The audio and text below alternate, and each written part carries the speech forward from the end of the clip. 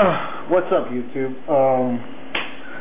Since I finally finished my arcade, I felt that since I had so much, I went online and looked for so many people to help me. I felt like I needed to help someone, and the only thing I actually did I couldn't find online or that was actually making the coin door fully functional.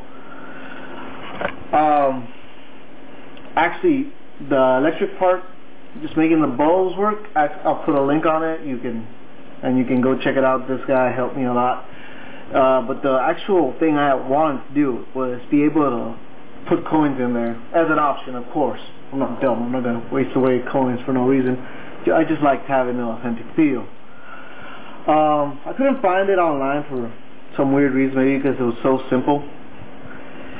The thing is, the coin door mechanism is basically a switch, much like all the buttons. If you did your own wiring and you use like a iPad or something, it'll be fairly obvious to hook up.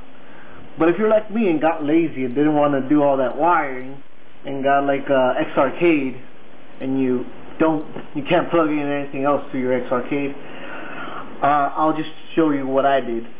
Well, I originally was gonna hack a joystick pad. You can see I just soldered both of those. I don't even know the right terminology. That's how simple this is. So all you need to do is basically, well, I did this kind of ghetto. I put both grounds and both of the, since basically it's going to be the same thing. I'm going to assign two different buttons for player 1 and player 2. I just one button. So I joined these two together and I just soldered a cable from these two switches. Remember the first and the second one. Ignore the third one. Believe me, that was pretty annoying to figure out. I just soldered it to these two sides, as you can see.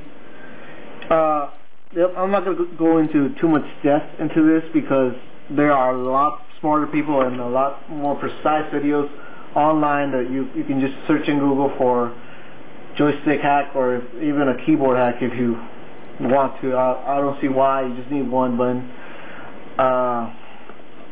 It does work perfectly. It was simple enough.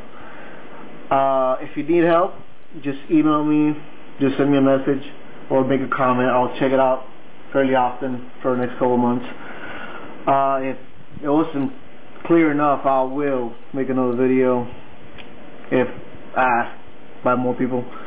But it should be simple enough if you get. That's actually the one thing I want to see people show me. And yeah. Oh well, I'll just throw in a little bonus. Oh, sorry, I have to take it out. Well, as you can see, I did kind of ghetto. I just used old speaker wires to make my wiring, which is kind of ridiculous. When I bought this coin door, it actually came with these two things already joined, and just traced along that, and I found the two little switches. Should be there. Actually soldered them and didn't have electric tape, so I figured I just used regular duct tape. It's simple enough. Any old cell phone charger cable you have, or believe me, don't ever throw that type of thing away. If you build an arcade, I'm pretty sure you will use those type of things again.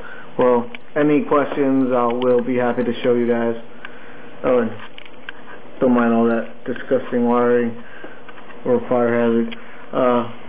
See ya.